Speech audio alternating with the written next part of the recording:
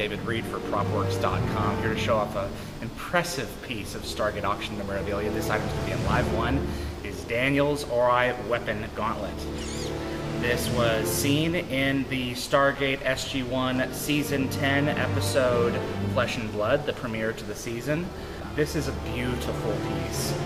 Leather glove built into with this leather gauntlet servo mechanism, and here actually runs this and allows it to go up and down. This is a CNC piece of the symbol of origin, and these devices that come out are metal.